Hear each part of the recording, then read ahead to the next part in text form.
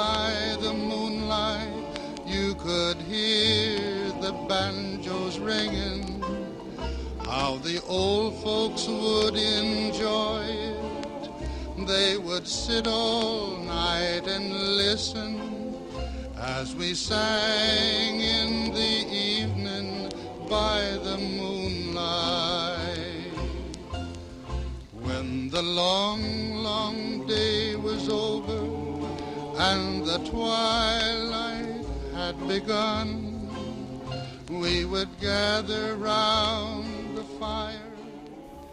Okay, we're sitting here in the Dalles, Oregon with Sue Hope Ferguson, and she's going to tell us about this painting, what it is, what it means, and what everything was like to grow up around that painting.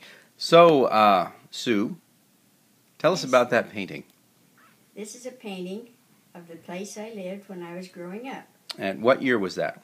My father built the house in 1937, and I was 5 years old. And how long did you live there? I lived there from the time I was 5 till I was 18 years old. My father died at that time, so my mother had to get rid of that old house and moved into the new one that my father had started in a different place. So it wasn't this one? This is the very first house we lived in when we moved there. Mm-hmm. And Dad died in that house. When did your family move there? 1937. No. Okay. And how old? You were 5 when you moved into the house? Yes, I was 5 years old. Okay, and that's the old house. Yes. Where did you move from? We moved from there, from Dover, Idaho. Mm. My dad worked in a lumber mill down there. That's where he made the money, enough money to buy the property that he built the house out of, which he built from all the logs of the trees that was growing on the property. And you weren't born in Dover? No, I was born in Elgin, Illinois. And you came out at what age? I was a baby. I would guess I was probably 5, 6 months old. Okay. Now going back to this house in the painting, how many people lived there? It was my mother, my father, all my sisters. There was the oldest, no, not all my sisters. 2 of them had already gotten married. Mm-hmm. So my oldest sister that was living there was Clara, then there was Charlotte, then there was Wilma, then there was me, there was Mom and Dad, and then later on, Earl was born, and then June was born. Okay, and your oldest brother wasn't there? My oldest brother didn't live there all the time. He went back and forth to different jobs, but he did come home off and on weekends. Mm-hmm. And what was a typical day for you in that house? Gee, my first day in the morning, we'd get up, Mom cooked breakfast, and we'd eat our breakfast, and then in the summertime, we just enjoyed ourselves. What was breakfast in that time? Breakfast in the day that I lived there was fried eggs and bacon, mm-hmm. and sometimes biscuits, or sometimes pancakes, mm-hmm. and sometimes oatmeal. So tell me one of your most distinct memories of that house. Pretty hard to think of anything distinct. Every day was important. Okay, like what? Well, like we had a lot of place to get out and roam around our land. My brother and I used to go down and fish in the creeks and the beaver dams, mm-hmm. and that was the most enjoyable part of our teenage years.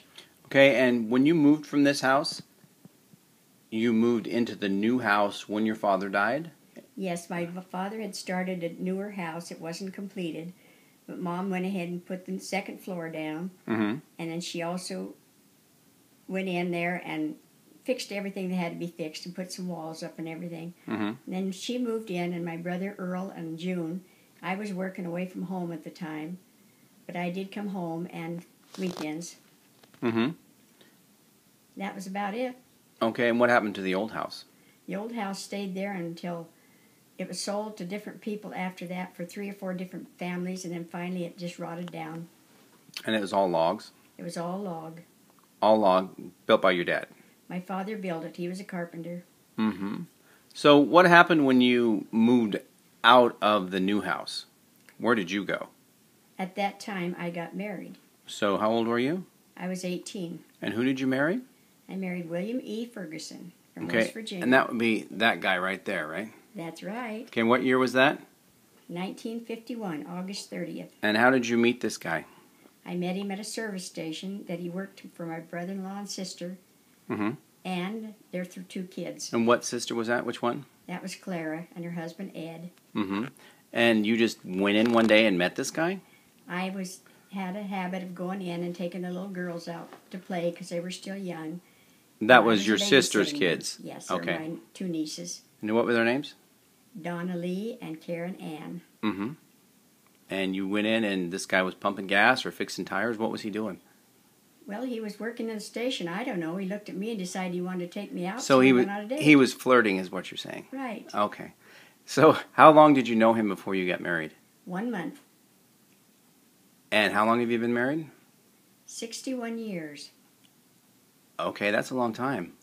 Yeah, we didn't go out and get divorced like most of the kids are today. So once you got married, did you stay at home? Did you move into town? What did you do? Where'd you go?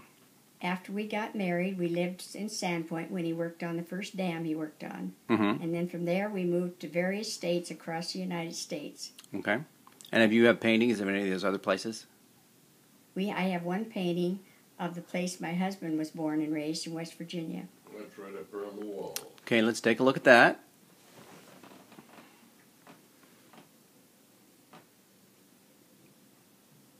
Okay, and these paintings are done by you, is that correct? That's right. Okay. Anything you'd like to add before we finish this one up? Well, another painting I made of a place that we stayed in. We rented a house in Illinois, Watsika, and that's over on the other wall. Okay. This one? Yeah. That's the one. Okay, and what about the car? We didn't drive the car. That was just an extra. You just threw that in there? Yes. Cool.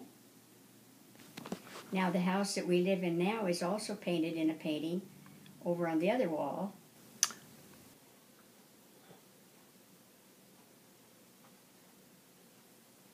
Okay, now that painting is of the house we now live in the Dalles, Oregon. It's a house that was 100 years old when we bought it, and my husband Bill had to rebuild the whole thing inside. Okay. And you're still there? And we're still there. And when is it right now? What time? What day? Today is September 29th, Mm-hmm. 2012. And what year did you guys move in? April of 1988. Okay. Well, thank you for this little bit of personal history. And on that, we're going to end this little video. Do you have any words for anyone who might be watching this? Children, friends of children, relatives, grandchildren? The only thing I can say is I hope all of them are well and managed to live in their own homes as many years as we did. Okay. So we're going to say goodbye. Goodbye. You want to say goodbye? Goodbye. All right. Thank you.